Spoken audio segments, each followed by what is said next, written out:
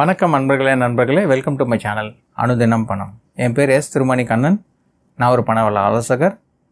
பேசிக்காக நம்ம சேனலில் பணத்தை பற்றி தான் நிறைய விஷயம் பேசிகிட்டு இருக்கோம். இன்றைக்கி பதிவு முக்கியமான பதிவு. பண ஈர்ப்பு விதியில் நமக்கு தடையாக இருக்கிற ஒரு விஷயம் அதுதான் கடன். அதை பற்றி நம்ம தெரிஞ்சுக்கலாம். கடன் பிரச்சனை எல்லாருக்கும் மோஸ்ட்லி நிறைய பேருக்கு ஃபேமிலியில் இருக்குது. என்ன பண்ணுறோம், ஓடி ஓடி சம்பாதிக்கிறோம், ஊருக்கெல்லாம் கொடுக்குறோம். அந்த வட்டியாக நம்ம நிறைய பேருக்கு கொடுத்துட்ருக்கோம். அதுதான் ஜென்ரலாக கடன் வாங்குகிற எல்லோரும் பண்ணிகிட்ருக்கோம். இப்போ ஒரு வீட்டில் பிரச்சனைன்னு சொன்னாலே கடனாக தான் இருக்கும். இந்த கடனை எப்படி அடைக்கணுன்றதை பற்றி எங்கள் முந்தைய பதிவில் போட்டிருக்கோம். கடனை எப்படி முறைப்படி சிஸ்டமேட்டிக்காக நம்ம அடைக்கணுன்றதை பற்றி ஒரு பதிவு பண்ணியிருக்கோம். அதுக்கான லிங்க் டிஸ்கிரிப்ஷன் பாக்ஸில் கொடுத்துருக்கோம். அதை பாருங்கள். அது மூலிமா நீங்கள் சிஸ்டமேட்டிக்காக எப்படி அடைக்கலான்றதை நீங்கள் தெரிஞ்சுக்கோங்க. இன்றைக்கி பதிவில் நாம் தெரிஞ்சிக்க போகிறது தாந்திரிக பரிகாரம் 21 வாரம் உப்பு பரிகாரம் கடனை குறைக்கிறது. இந்த 21 வாரம் நீங்கள் ஃபாலோ பண்ண இந்த பரிகாரம் பண்ணுறதுக்கு 21 வாரம் நீங்கள் ஃபாலோ பண்ணணும். உப்பு என்றைக்கும் வாங்குறீங்க அப்படின்னா நீங்கள் வெள்ளிக்கிழமையில் தான் உப்பு வாங்கணும். அதுக்கு வாங்குகிற நேரம் சுக்கிர ஓரைன்னு சொல்லுவாங்க. அது 6லேருந்து 7 மணிக்கு இருக்குது. அதனால் நீங்கள் அந்த நேரத்தில் உப்பு வாங்குறது ரொம்ப விசேஷம். சப்போஸ் அதில் மிஸ் ஆகிடுச்சு அப்படின்னு சொன்னால் 9:30லேருந்து 10:30 நல்ல நேரம். அந்த நேரத்தில் நீங்கள் உப்பு வாங்கலாம். வெள்ளிக்கிழமைகள் வாங்கின உப்பு நீங்கள் வீட்டுக்கு கொண்டு வந்ததுக்கப்புறமா உப்பு ஜாடி இருக்குல்ல, அதில் நீங்கள் வாங்கின உப்புலேருந்து ஒரு ஸ்பூனோ இல்லைன்னா ஒரு கை உப்போ எடுத்து போடலாம். இல்லை உங்களுக்கு ஜாடி காலியாக இருந்துச்சுன்னா அதை ஃபுல்லாக நிறைக்கிறது கூட நீங்கள் அந்த உப்பு யூஸ் பண்ணிக்கலாம்.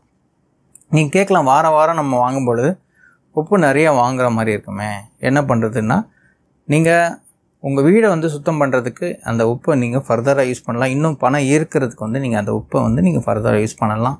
எப்படி யூஸ் பண்ணலான்னா, நீங்கள் 4 கண்ணாடி கிண்ணம் வாங்கலாம். அதில் நீங்கள் உப்பை ஃபில் பண்ணிவிட்டு 4 கார்னர், வீட்டில் இருக்க 4 கார்னரில் நீங்கள் வைக்கலாம்.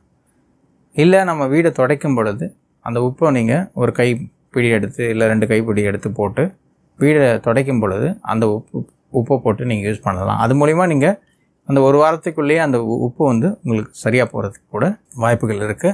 இந்த 21 வார பரிகாரம் நீங்கள் ஃபாலோ பண்ணும் பொழுது, சப்போஸ் நீங்கள் ஒரு வாரம் பண்ணுறீங்க, இல்லை ஒரு 10 வாரம் பண்ணுறீங்க, இடையில நீங்கள் விட்டுட்டீங்க அப்படின்னு சொன்னால் திருப்பி முதல்லேருந்து 21 வாரம் பண்ணணும். அப்போ நீங்கள் பண்ணும் பொழுதே உங்களுக்கு நிறைய மாற்றங்கள் தெரியும். உங்கள் செல்வ நிலை உயர்றதுக்கு, உங்களுக்கு பிஸ்னஸ் ஆப்பர்ச்சுனிட்டி நிறையா வர்றதுக்கான வாய்ப்புகள் எல்லாமே உங்களுக்கு ஓடி வரும். அது மூலிமா நீங்கள் உங்கள் கடன் பிரச்சனைகள் ஈஸியாக தீர்க்க முடியும். இதுதான் 21 வாரம் உப்பு பரிகாரம் தாந்திரிக முறைப்படி பண்ணுறது மூலயமா நீங்கள் உங்கள் கடன் பிரச்சனையிலேருந்து வெளியே வாழ்க்கையில் நலமாக இருக்கணும்னு நாங்கள் ஆண்டவனை பிரார்த்திக்கிறோம். நம்ம கிண்ணத்தில் 4 கார்னரில் நம்ம வீட்டில் வைக்கிற உப்பை ஒரு வாரம் கழித்து நம்ம மாற்றும் பொழுது நீங்கள் என்ன பண்ண போகிறீங்க அப்படின்னா, அந்த உப்பை என்ன பண்ணணும், நம்ம சிங்க் இருக்குல்ல, சிங்கில் இருக்கிற தண்ணியில் நீங்கள் அந்த உப்பை போட்டுட்டு தண்ணி திறந்து விட்டுறணும். அது ஓடுற தண்ணி. அந்த ஓடுற தண்ணியில் நீங்கள் உப்பை கரைச்சிடணும். எப்பயும் உப்பை நீங்கள் பரிகாரமாக யூஸ் பண்ணுற உப்பை நீங்கள் கரைக்கணுன்னா இந்த மாதிரி தான் பண்ணணும்.